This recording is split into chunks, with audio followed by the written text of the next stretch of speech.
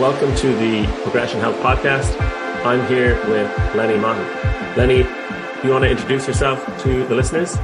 Hi, Ross. Hi, and thanks for having me on your podcast. Thanks for pronouncing my name correctly, Lenny Maughan. Maughan rhymes with Sean. One syllable. Everyone mangles it, but you got that right off the bat, and we didn't even talk about that in advance. Anyway, glad to be here. Happy to chat with you and relay my unique experience with my own fitness, which is mainly running and yoga. I do yoga every day. Do a little bit of yoga every day. I run about 3 times a week. Saturday mornings, Monday evenings, and Wednesday afternoon, roughly, is my running schedule. But I love running. I've been running since high school. I had my gym coach in high school would see me do our, drills around the track as everyone in gym class had to do. And he said, Lenny, I want you to try out for the track team. And he nudged me. I tried out. I found out that I was good at it at the cross country option, the long distance option, more than sprinting. And I've been a runner ever since leaving high school. And so whenever I get time, I go do a run. So it's been a regular part of my life. I don't know what it is like to be an adult and not be a runner. Well, that's quite the claim. I think it's a big challenge for a lot of people to stay active, as they get older. It's a common story that, a coach will persuade them when they're younger, but to stick it out is the real difficult challenge. So what did that coach initially say to you that persuaded you, to try and push yourself?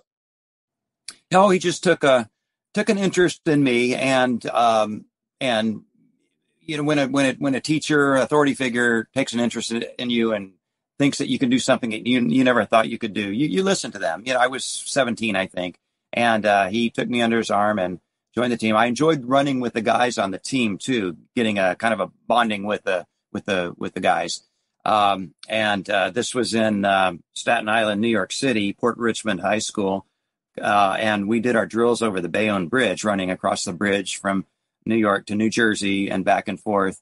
So I've have a fondness for running on bridges since then. So I live not too far from the Golden Gate Bridge, and I love running over the Golden Gate Bridge whenever I get a chance. So I also find that running gives me a nice little quote unquote runner's high. And pretty regularly, ever since I was 17 years old, after I hit the 5 kilometer mark, about 3.1 miles, I get this flow state, this buzz, this really pleasant feeling. And I just want to keep going and going and going.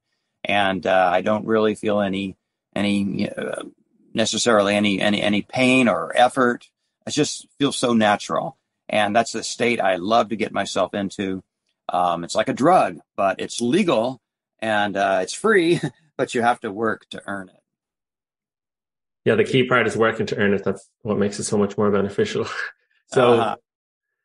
So yeah, it's cool. You mentioned having a mentor almost, or a role model. That's like so important, and community as well, running with other people. Those are just like 2 things that I think it's hard to find as an adult, but that are very important.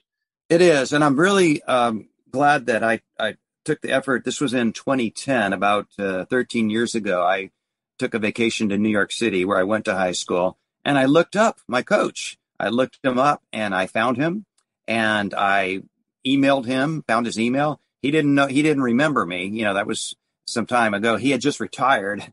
But anyway, I told him some things that he trained me on, and he knew that I knew that I was on his team, because these were things that no one else would know.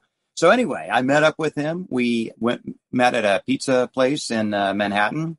So we had a pizza and a couple of beers, and just kind of reconnected. And I was very happy to express my gratitude for the seed that he planted in me that lasted me a lifetime. And he was happy too to know that I cared, even though he didn't remember me at the beginning.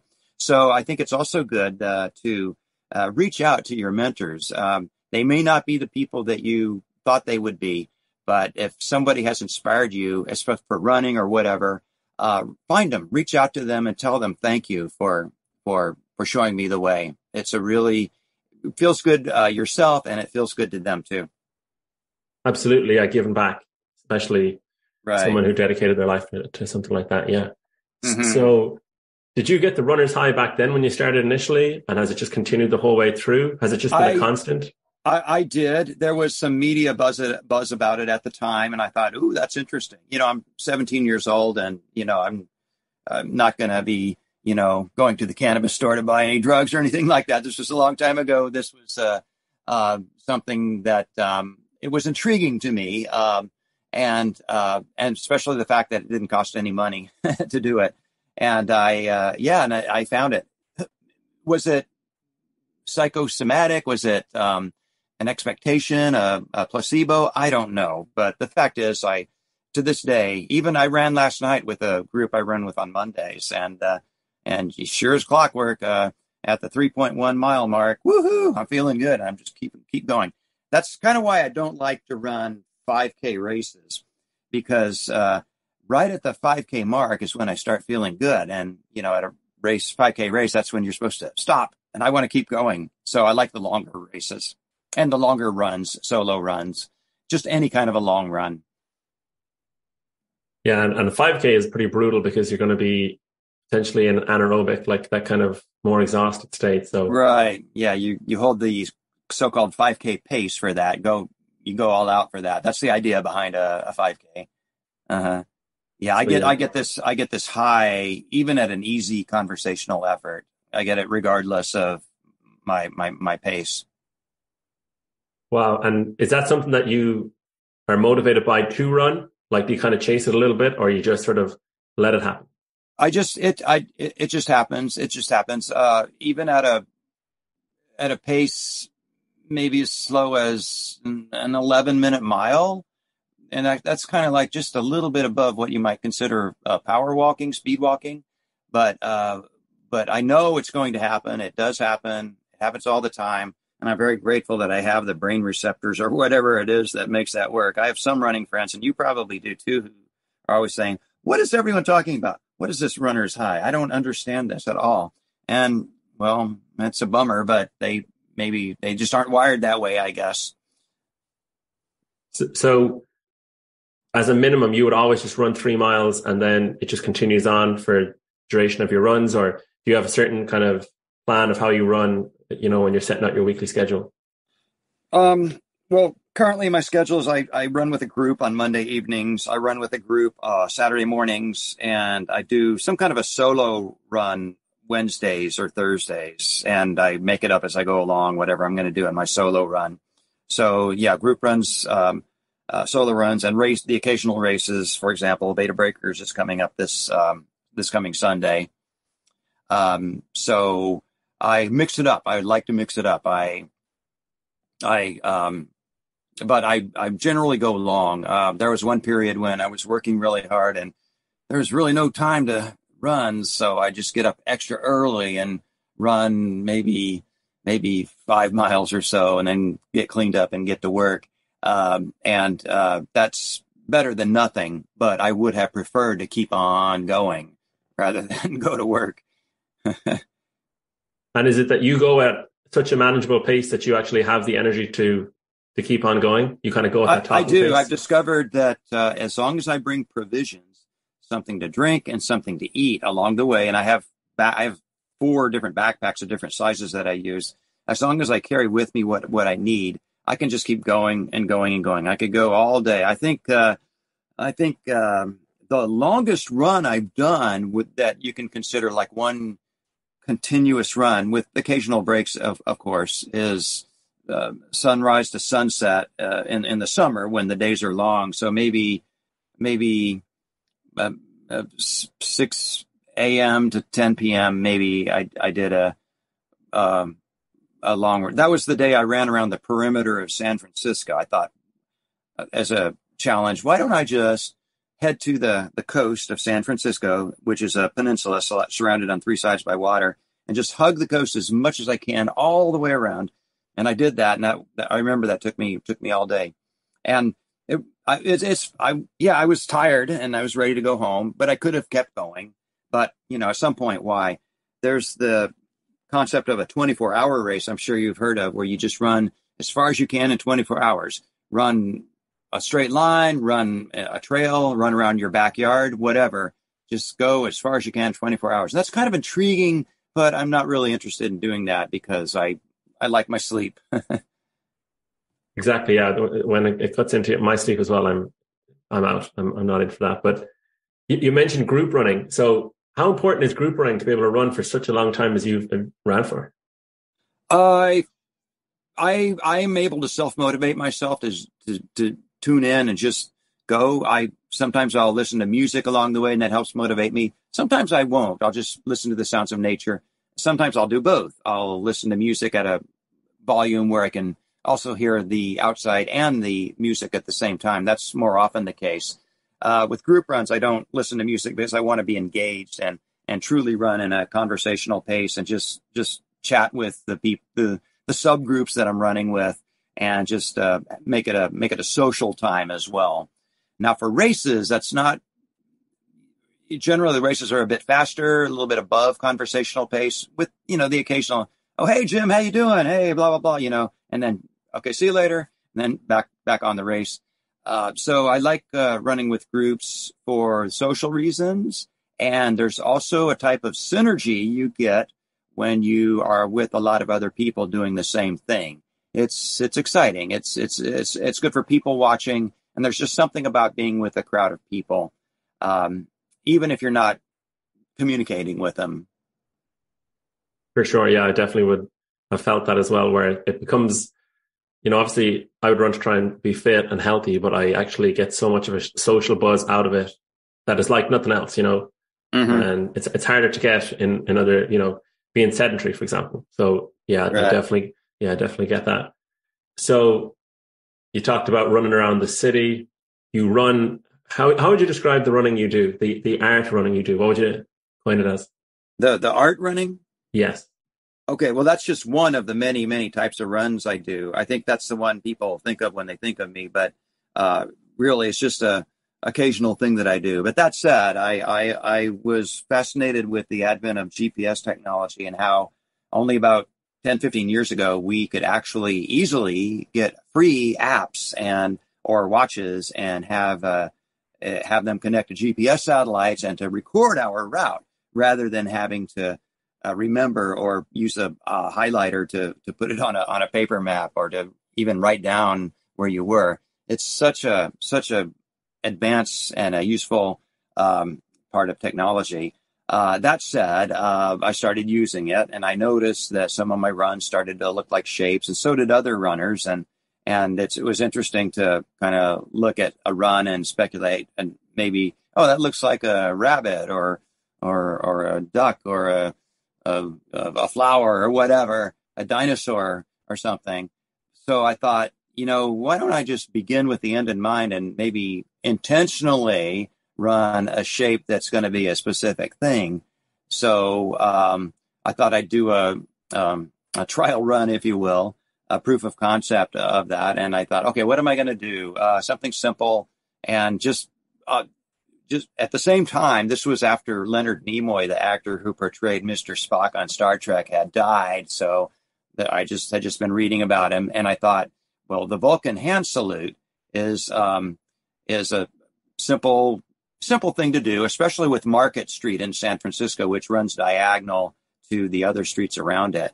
So I just got a paper map. I used a highlighter to highlight out my route. It was only about 5 miles.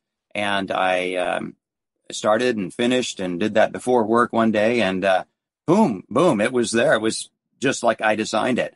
With the additional surprise of the chaotic nature of GPS lines. It's never perfectly tracing what you're doing. And I love that. It adds a bit of chaos to it, a little bit of surprise and some unexpected twist to it. Yet the whole overall idea shape is obvious. So since I did that successfully, I was excited. I just kept drawing more things and running them and seeing how they looked out. And after a few months, I realized that I've been doing about one of these every month.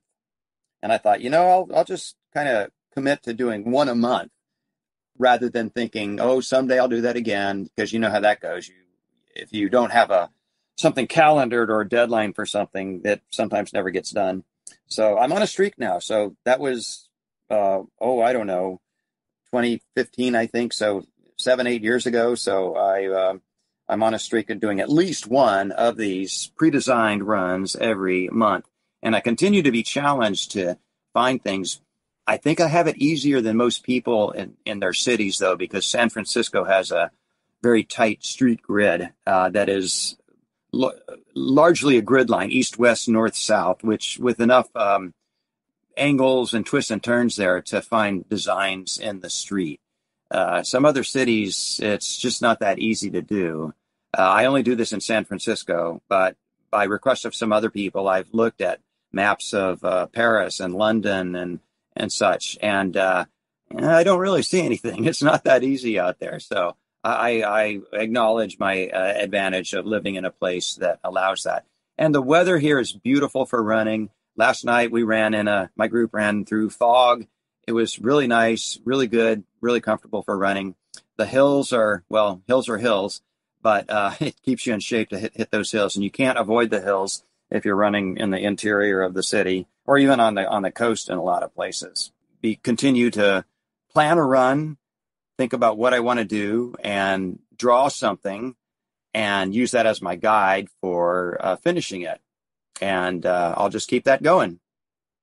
And of the art runs that you've done, what was your favorite one? Because you've quite a few on your Strava. I think I'm at over 100 of them. I have over 100 of these, and it's really, really hard to find a favorite. There are different ones or different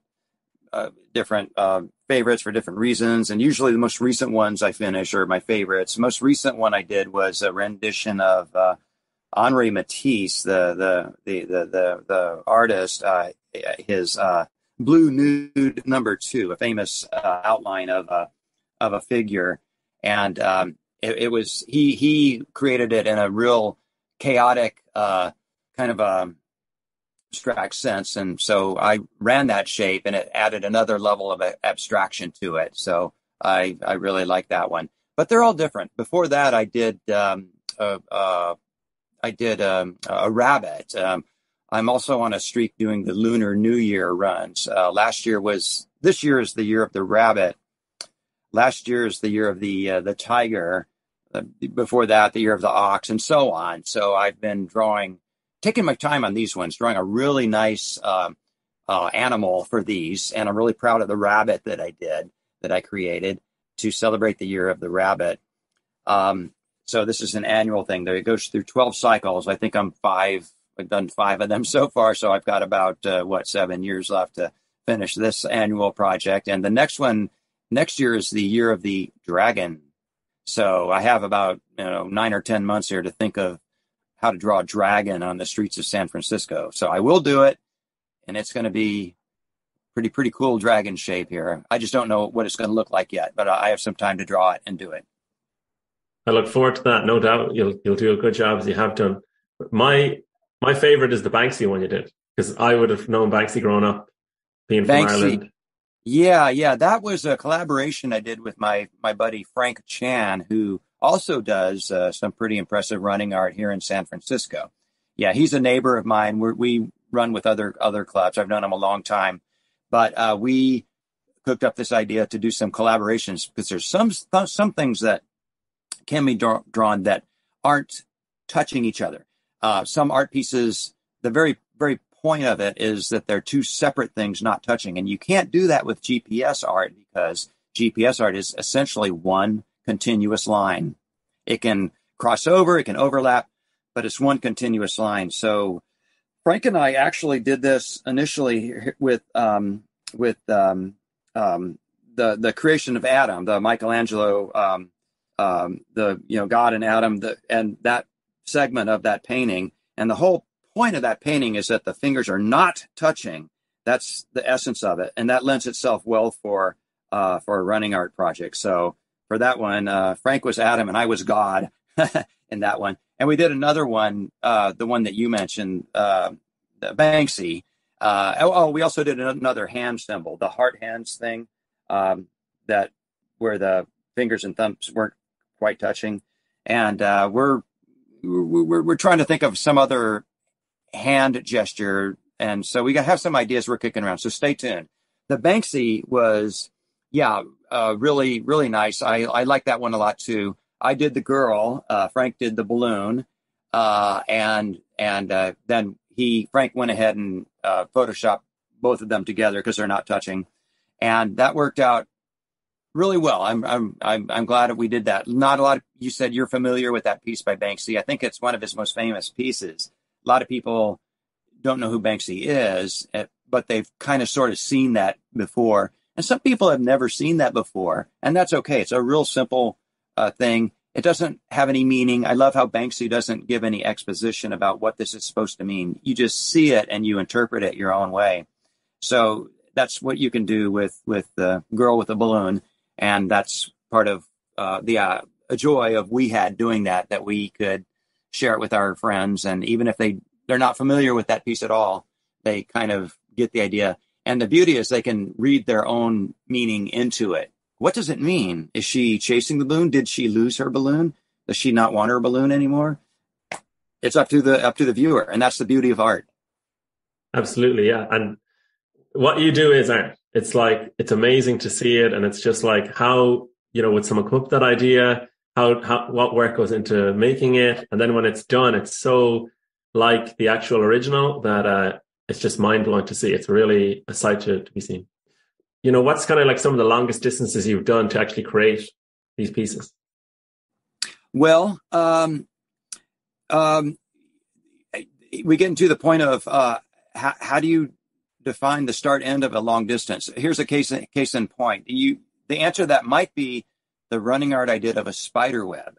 So I decided to draw a spider web over the entire perimeter of San Francisco, like a spider would connect to different points and then draw the spiral in between.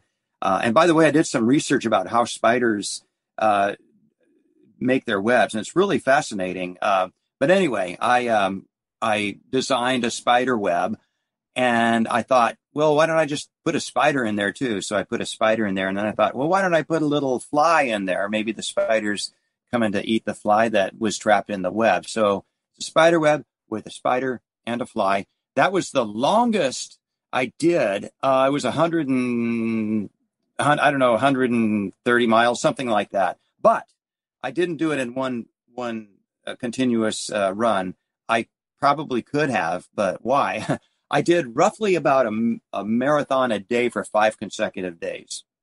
So 5 consecutive days. I would do, about 25 miles the first day, stop, pause the app, go home, eat, shower, sleep, and the next morning go to that same location, resume, and run for another 25 miles or so, completing my design, and then kind of repeat that. And it took me 5 days to do that. And it was quite an effort. I was really tired, but I was really proud that I got it finished. So that was, Strava tells me that's my longest run. Of course, you can pause and then resume days, maybe even weeks later. I've never done it more than a day later. But if you consider that one continuous run, that would be my longest run. So I don't overanalyze things that way to consider that to be one run. Is it? Or is it 5 runs broken up by, 5 nights of sleep? I don't know. But the end result was the design, and that's all I really care about. Wow, that is amazing to do 5 marathons in 5 days. So how tired were you after, and did you have to train to prepare for that, or did you already have the fitness? I've kind of have my fitness level. I'm like I said, I'm not training, I'm maintaining. I'm ready to go do a marathon pretty much at the drop of the hat. No problem with that. So I didn't need to prep or do anything special for this. And again, these aren't races. I'm not going super fast. I don't really care about that. There's sometimes when I'm using my provisions, I'm drinking or eating something, and I'm just walking. I'm just walking for a segment while I eat or drink or whatever. So I'm in no hurry. I mean, I'd like to get it done and finished and then, know that I'm done and that no technical glitches are going to happen. I'm always waiting for that moment, but I'm not trying to break any speed records or anything like that when doing the art runs. And what has the sort of feedback or the response to these art runs done? Has anyone said, oh, it actually inspired me or motivated me to run? It does. I get a lot I decided to put all these things in one place. So I started an Instagram page. So my Instagram page, Lenny, Instagram/Lenny Maughan, is where I house my art runs. And I get a lot of messages almost daily. In fact, that's, I think, how you reached out to me by the messenger in that app, of people saying, I love what you do. Thanks. You really inspire me. I want to do this and I love your work. Things like that. And it's really nice to get that. Some people ask me for advice. How do I do it? I have a little copy and paste thing that I send them. And some people have told me that they're having trouble doing something in their city. And if I have time, I'll take a look at the map of their city and I'll maybe I won't do it for them, but I'll kind of nudge them in where they can draw what they want to draw. But that's where I've discovered that it's not easy to do this in just any city or even in the country. San Francisco has a grid line that makes it easy to kind of squeeze in just about any shape that you can think of. Now, there's another way to do this, which is just free form. If you can find an open field, something, at least as big as, say, a football field or so, you can just go free form and do whatever without any constraints. That has its own set of challenges, but that's another way to draw.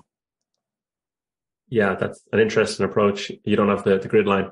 So you mentioned in your own running, you run, for fun, you don't run for time. Was there a certain point where it kind of came to a head where it was like, okay, I've done enough running for time. Now I'm going to switch and just go for enjoyment? Or how did that enjoyment focus come about? Well, it's pretty much all just enjoyment and just going at, nice pace, 10, 11, 12 minute miles. Even though I could do an 8 or 7 minute mile, but why? And when I'm doing the running art, I need to laser focus on where my next turn is. It's critical. I can't make a wrong turn. I mess the whole thing. I've done that before and I have to start all over. So I really have to focus on that. And that's why I don't usually bring music with me on my running art adventures. I love music when I'm alone, and I'm alone when I do these, but music kind of puts me in a la la la kind of mindset where I just kind of go wherever. And I love those kinds of runs. But when I do running art, I need to really focus on what I'm doing. So it takes my mind into a unique place. So these runs are unique to me for that reason. I have to concentrate. I'm enjoying it a lot, but I'm concentrating on what I'm building as I'm doing it. And I'm even deciding on what side of the street to run on. If I'm doing the elbow of something, maybe I'll make the elbow skinny or fat or whatever. So it'll determine what side of the street that I run on for that. Like a true artist, you're really thinking of all the small details. Exactly. I think it's akin to writing a song. That's probably, I think that's when I'm building the design here, or sculpting, I think is a good, I've never been a sculptor, but I can imagine if you're starting with a big block of marble and you're sculpting it out, you're making decisions all along the way about the curvature and the angle and everything like that. So I feel like I'm sculpting when I'm doing this. I'm creating something and I'm putting my own touch on it. And of course, the chaos of the GPS signal that is tracking me is adding its own surprise element that is to be revealed once I finish and see what I have done. Yeah, it's just paying attention and focusing on what you're doing to get more out of it. So something that comes to mind for me is that I find when I run on my own, I kind of white knuckle it. I really have to motivate myself and push myself. When I run with a group, I don't have that. Or when I'm running for something more, I'm going to check out, I just ran Land's End, for example. I'm checking out the scenery. And it sounds like you've always had that. So, is there anything more that you get out of running or that kind of excites you about running, socializing, the art, anything else that you get out of it that helps you to kind of stay so consistent? Well, with social running, which is with groups or even with races to some degree, I like that I can be social with a little subgroup that I'm with, and if it gets, boring or dull or whatever, I can just kind of speed up and work my way into a conversation with the little group in front of me, or ease back or whatever. So I like that I have the ability to sprint if I need to catch up with the cool people if I need to, or to, downgrade to the cool kids in the back of the bus or whatever. So I like that ability to go where I want to go within limits. I like I said, I'm not a sprinter. I'm more of a long distance runner, and I've set my PRs. I'm happy with that. With the beta breakers coming up, I don't know what my time's going to be, and I really don't care. I just want to have fun along the way. And with the beta breakers, I also typically run backwards. I go the opposite direction after I finish.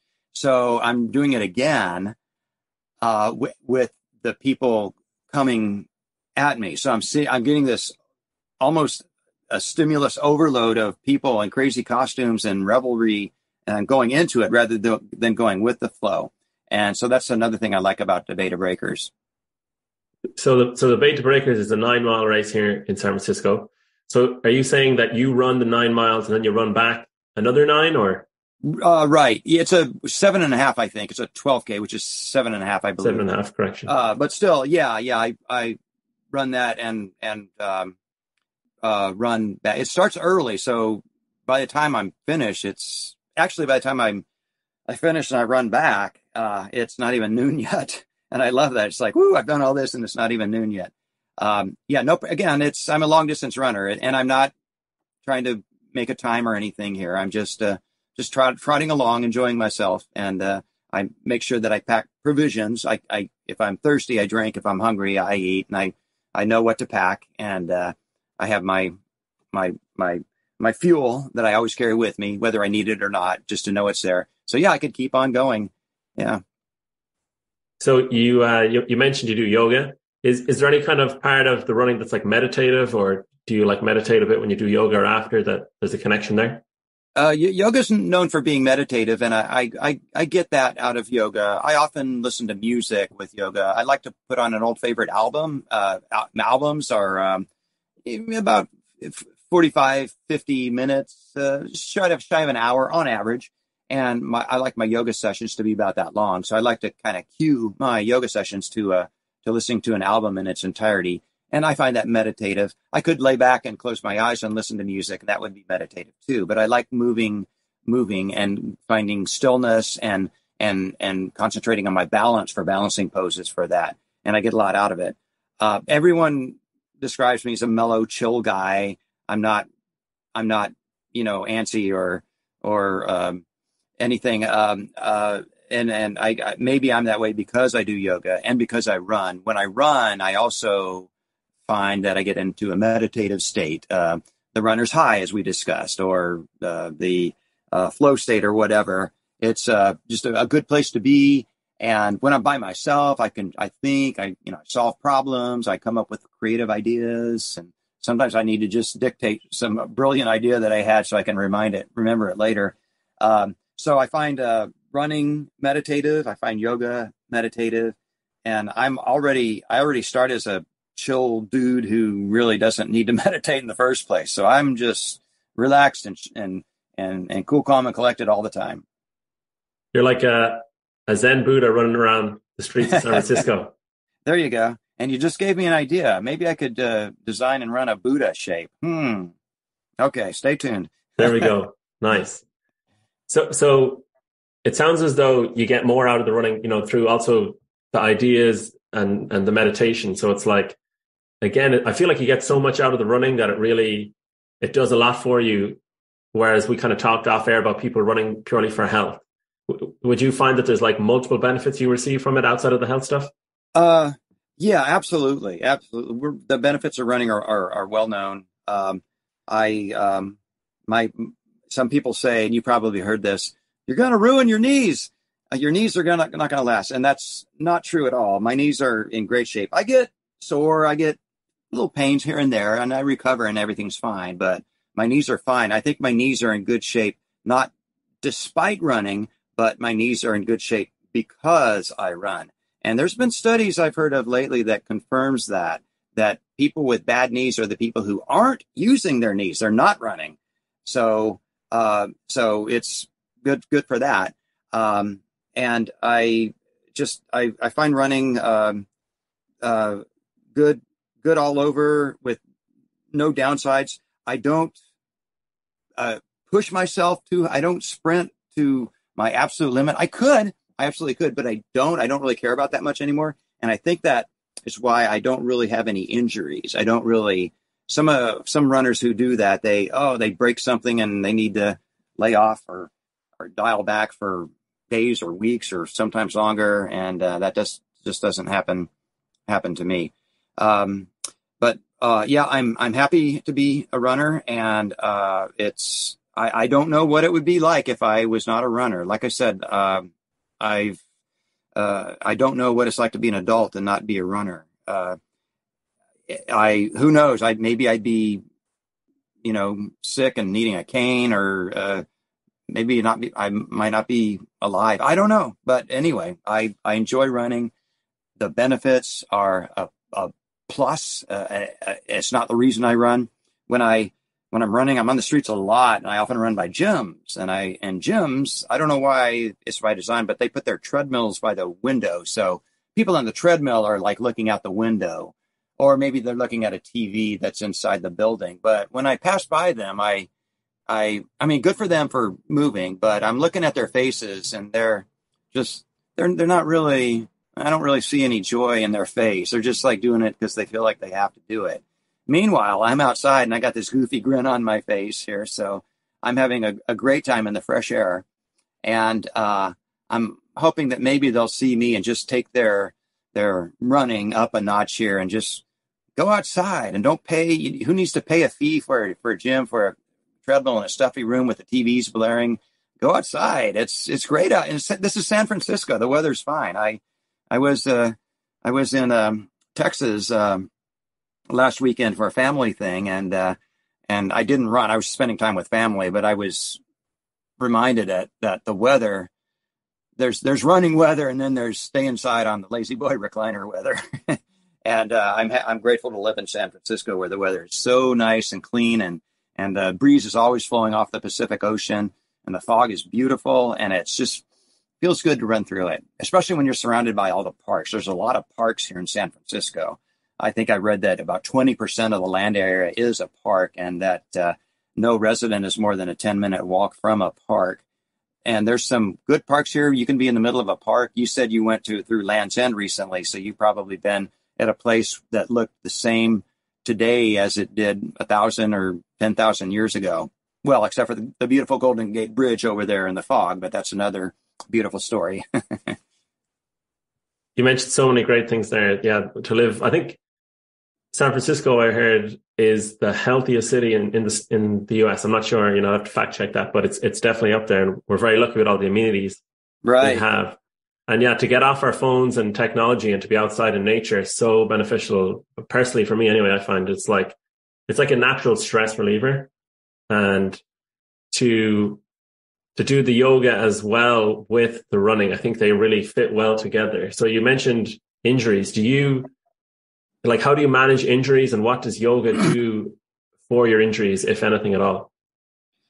I think just from my experience running, and I found a proper gait for myself and a stride, and I know how to run. Again, thanks to it all goes back to my high school gym teacher who nudged me to get on the track team here. Some things I still remember, like don't clench your fists when you run, elbows back, knees high, pretend like you have a string on the top of your head, raise it up. That's good for everything. And so I have a good runner's stride, and it works for me. And no one wants to be injured. And in the rare occasions when I am injured, it's from pushing myself too hard, going too fast, or too fast up a hill or down a hill. And any other injury I get are something like the occasional blister, or chafing on my heel, minor things. But no, I don't get injuries. I don't plan to get any. And where I'm at right now, where I'm running, but not trying to break any records, conversational pace type of running, is I found my sweet spot. It really works for me, and I plan to keep on doing it. And another thing I love about running is people don't seem to age out of it. Boxers, football players, baseball players, they at some point they get in their 30s and they can't do it anymore. But running, you've seen people just continue to do it throughout life. I think we all slow down a little bit here. I think I'm hitting that point. But I'm enjoying it just as much, if not more, as always. And I don't think about weightlifting or any other fitness because I don't feel like I really need to do anything. I'm really happy with where I am. So my existing daily yoga and 3 times a week running, more or less, I'm in a real happy place. Brilliant. Yeah, I think the main thing you mentioned is enjoyment and also being consistent. And I think you mentioned earlier as well, you see yourself as a runner. So it's kind of like, an issue some people have is they don't see themselves as an athlete. So an athlete moves or a runner moves. They do, regular activity. And that benefits your regular weekly running so much more because it's almost like, it's not like a have to or need to. It's kind of just like it's very natural, And the yoga as well. Yoga is a great addition to the running. I hear a lot of people recommend that. So you mentioned also off air about like planning the runs and nutrition. Can you just talk a little bit about that and how, that's helped you stay so consistent for such a long time? I keep it simple. I eat when I'm hungry and I drink when I'm thirsty. I don't follow any plan, where some of these apps and watches these days have like a calorie plan, like reminding you need X number of calories at this point. I just go by how I feel, and I'm good with that. I always pack provisions, liquids and food, and I'm all over the map. Lately, I'm realizing instead of all these formulated gels and bars and such, something as simple as a bean and cheese burrito, an apple, is adequate nutrition. That seems to work well. I just whatever's on hand, I could bring with me, but I seem to get a lot of samples from race expos and other events here that I just continue to eat. Power energy bars, gels, goos, gummies,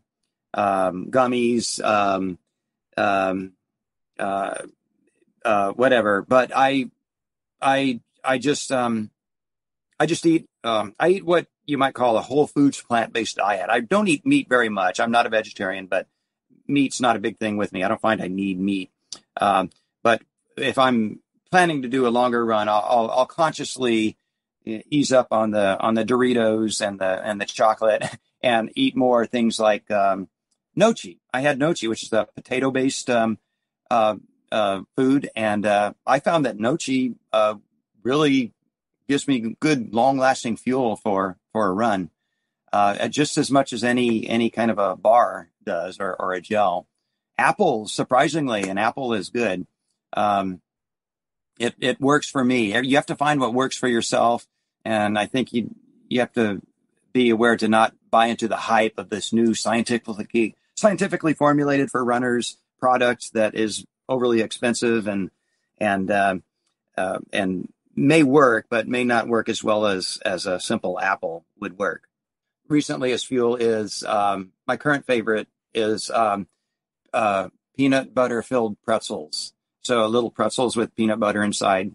Yeah, the salt I need sodium replacement, and the pretzels it gives a nice carbo lift, and the peanut butter is well known for its advantages. So yeah, you could go to Trader Joe's and just find good running food, just a quick shopping visit there. And I'm not a compensated spokesman for any product because I didn't mention any product at all here.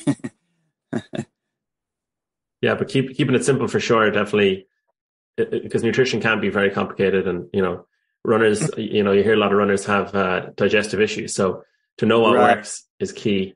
So yeah, I'm lucky in that regard. I don't seem to have issues with that, and so I'm fortunate. But then again, sometimes I see runners getting overly precise. I've done that before in years past. I've thought there's these plans, eat this X number of minutes before that and everything. And I've tried that and it works here, but it's just too much. It takes the fun out of it. And as we talked about before, I like the fun in running. Yeah, you want to keep it light and not too serious, and that helps to make it more fun, which is great. So, yeah, with all your experience, I'm sure you picked up a lot of knowledge, and you've obviously gave us a lot of tips already. But what are some tips that would help a newbie runner, or what are some newbie mistakes that runners make that you typically see and that you can recommend people avoid? I've noticed a lot of new runners, and I frequently run with people who are new to running, is they sometimes I like to ask them, what are your fears, uncertainties, doubts? What scares you about running?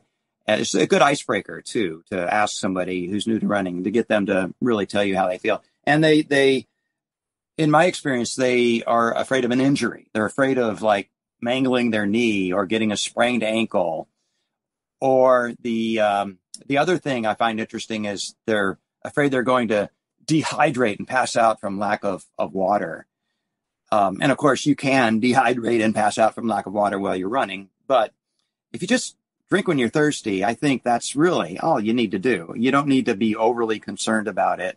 And not just water, but things that have water in it.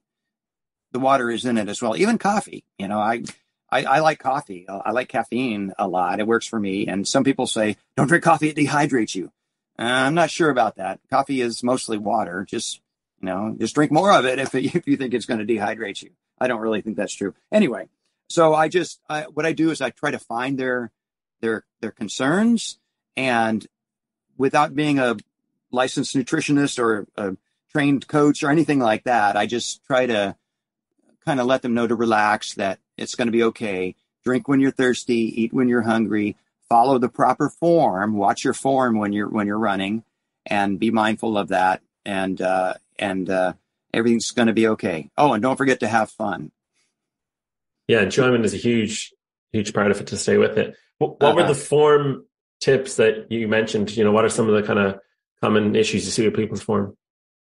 I think that high knees is good. I think a lot of people don't. They do the shuffle where they're not really raising their knees. I think they're trying to save. I think they think they're saving energy by not raising their knees up.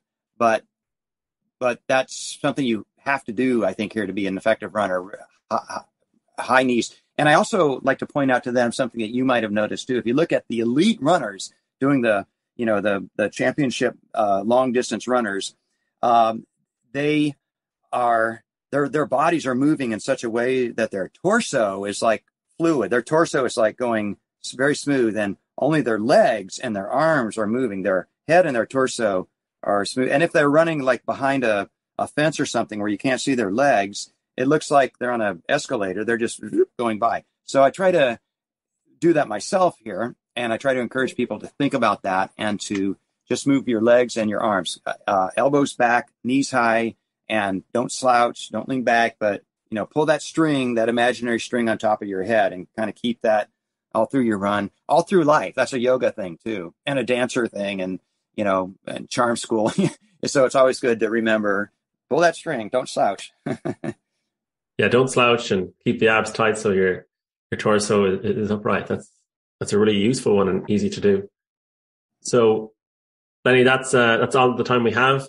Is there any kind of final message you want to leave people with before we wrap up? I'd say just do it. Get out there and run. Don't overthink it. Follow a plan if you need to. Listen to advice from people that you trust. But just do it. Just go do 1 mile. After you do 1 mile, I promise you're probably going to say, hey, I can do another mile, and another, and another, and another. The first few steps are the hardest. Go do it. Go outside, explore your neighborhood, look at your local parks. Parks are woefully underused. Take advantage of them. The city provides them for you. And most importantly, have fun. Enjoy it. Absolutely. It's meant to be fun.